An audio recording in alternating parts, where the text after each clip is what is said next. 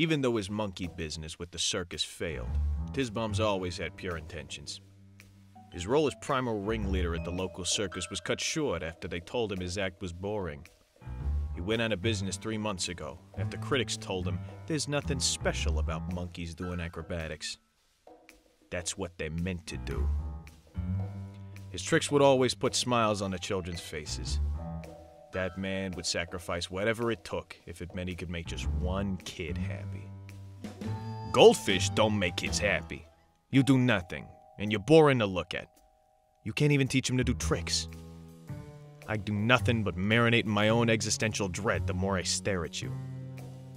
So what could a friendly neighborhood monkey man like Tissbaum want with a bland glob of orange mush with eyes and a pea-sized brain?